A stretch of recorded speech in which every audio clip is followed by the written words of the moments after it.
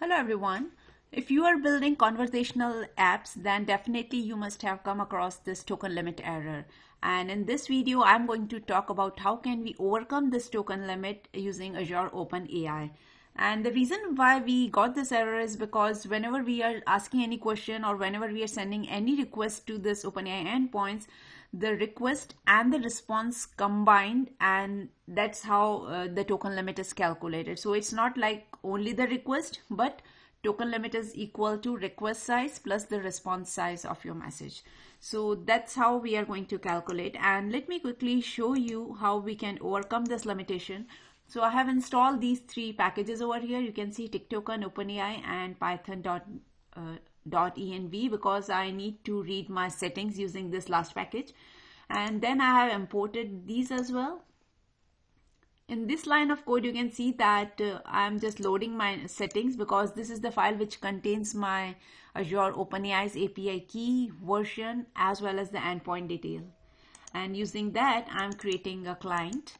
Then I'm defining the role and few of the key parameters which we need to take care. So first one is the system message. So I'm just saying you are a helpful assistant, and the max response I want is just with 200 tokens. I don't want to utilize tokens more than 200 whenever I'm getting a response.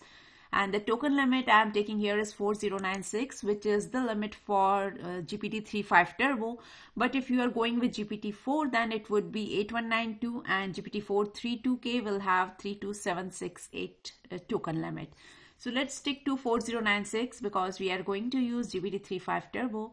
And then I'm constructing this empty list because I'm going to accumulate all my messages into it, whether it is system or user level, so that we can maintain the history of the conversation which we are doing. And the first message I appended is my system message. So let's quickly execute this cell. Okay, now next what I'm doing is I'm creating a function which will calculate the total number of tokens in that particular text. So nothing fancy we are doing here. We are using TikToken, and this would be our encoding. It will take every single message and give you the total number of tokens. So this is, I mean, you can get this code anywhere, nothing fancy I'm doing in this. The next part, which is very important, is how we are looping through it. So first we are asking user to provide its input, which is nothing but the query. And then we want this conversation to keep going until user says stop. So that's why I'm putting here this condition, until unless user query is stop, keep going. I'm printing this, and then here I'm defining the user query, so associating the user query with the role and pushing into the conversation history. So conversation history would be like system message, user message, system message, user message. This is what our history is. And whenever we are appending anything to this, we will just go ahead and calculate the number of tokens we have so far. So this particular variable con history tokens will give you the total number of tokens till that point. And these three are the key lines. So what I'm doing here is I'm checking whenever I'm getting user's query, first I'm checking whether I'm out of the token limit. So the token limit here is, you can see, for whatever we said, 4096. Max response I want is 200, and this is the number of tokens which are having till now. So these two, if exceeding, combining these two, and if this total exceeds token limit, then what we will be doing is we will keep deleting messages. So we'll delete the first message, and still if we are getting this error, we will delete second, and this thing will continue until we are within our limits. So you can see here we are deleting just one message at a time, and then we are recalculating the number of tokens. So this loop will make sure that things are all good before we pass anything as a new prompt. And if we are here, it means we are within the limits and we have required buffer to execute our query. So these 4 lines are nothing. We are just setting the model, conversation history, and the temperature. You can set it whatever you want, and the max number of token, which is 200. And once we have received the response, we are appending it to conversation history, and it keeps going until our condition is true. So let's quickly go ahead and run this as well. So I'm saying hi, then I'm saying how are you.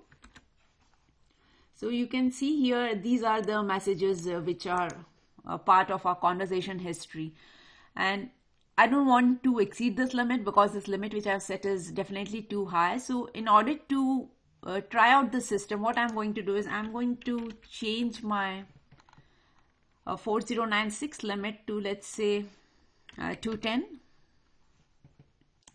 so that we will see how the system is handling these errors. Now I'm saying, hi, how are you?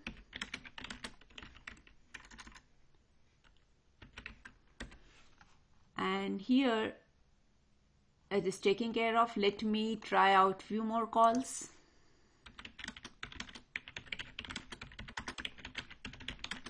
How is weather in Seattle today? So let's see how it is doing. It is still doing. So it means maybe we are out of limit, but things are handled very seamlessly. So if you really want to see whether we are deleting these messages or not, what I can do is I can put here print, so that we will get to know we are actually deleting something. Let's run it. Say hi. And you can see that the limit was so short that it couldn't accommodate even our first message. So let me do one more change here. So what I will do is I will make it to, let's say, 220. Let's run this again and I will say hi, how are you? And let's see how is the situation here. So we got the message, and you can see that it's when I asked the question how are you, it deleted 2 messages. So it means that it can accommodate next message now. And the one key thing which you can see is here I'm not deleting the 0th message, I'm deleting the second message, because I don't want to delete the system prompt which we have provided over here. This has to be there in each and every conversation history. So that's the reason I'm starting with one which would be definitely a user message. And that's the overall idea of how you can control this. So I hope you got an idea. And it's our responsibility to ensure that the prompt and the completion falls within the token limit. And if we are taking care of this, we can still go ahead and perform long conversations by keeping the track of the token count and only send the model a prompt that falls within the limit. So I hope you enjoyed watching this, and thanks for watching.